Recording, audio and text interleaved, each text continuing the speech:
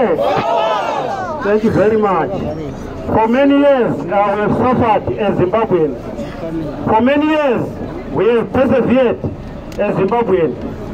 Now, we have given peace a chance since 23 August until today. Yes. We've been quiet. Yes. Such leaders were wondering, even South Africans were wondering why we were quiet. We're giving peace a chance. Yes. Now it is the time that we stand up and defend ourselves in Zim. Yes. Yes. Now it is the time for the citizens to defend themselves. Yes. How many are prepared to defend themselves? Yes. How many are prepared to defend themselves? How many are prepared to defend themselves? Our leaders are abducted day and night, and we are quiet.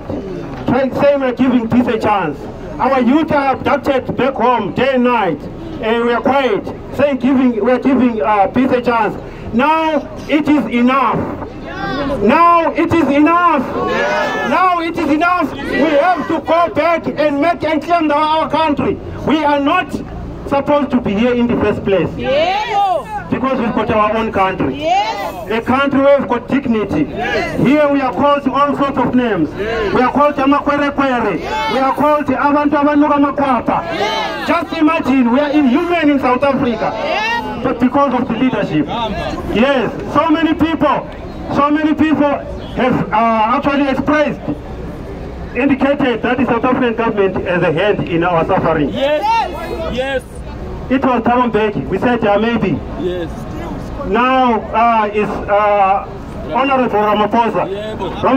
Honorable Ramaphosa, the moment you go and meet Mnangagwa, you are actually opening the floodgates at the border gate. Yes. Please, hear our story and understand.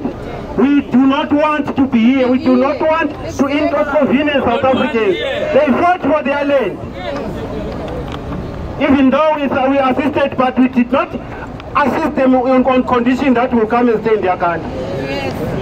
We only wanted freedom across parties. But now, we removed the white minority and replaced with a